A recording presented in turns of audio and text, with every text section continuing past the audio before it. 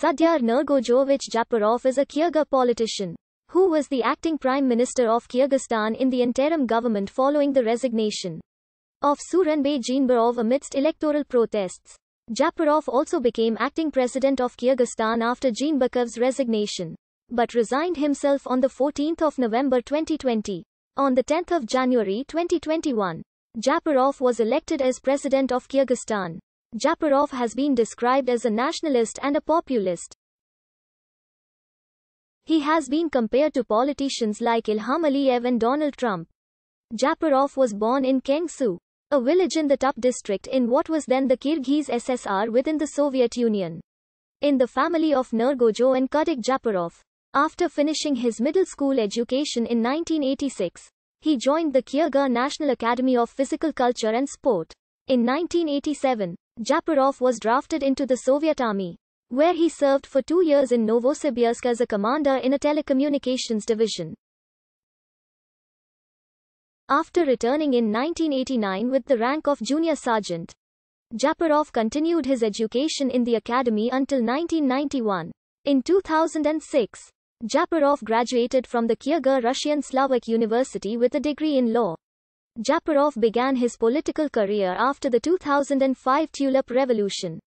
In March 2005, he was elected as member of the Supreme Council from the Tup electoral district where he headed the Kelychek parliamentary faction.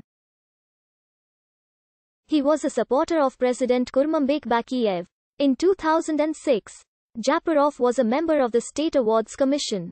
In 2007, he was deputy chairman of the Amnesty Commission. In the 2007 parliamentary elections, he participated in the lists of the pro-presidential party AK Jol, which won the majority of seats in parliament, but went on to work as an advisor to the president.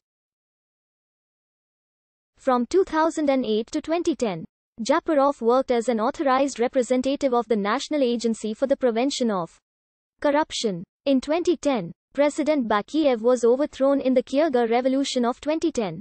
As a result of inter-ethnic clashes that took place soon in Osh and Jalalabad, Japarov and his associates took an active part, which according to their own statements, they tried to prevent clashes. However, they were accused by opponents in supporting the Kyrgyz nationalists.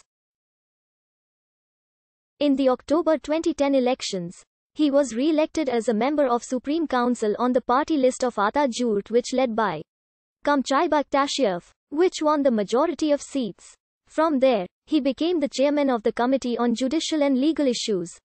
Since 2012, Japarov has advocated the nationalization of the Kumtor gold mine located in his native Issyk-Kul region, and accused the management company, Centerra Gold, of environmental violations and corruption.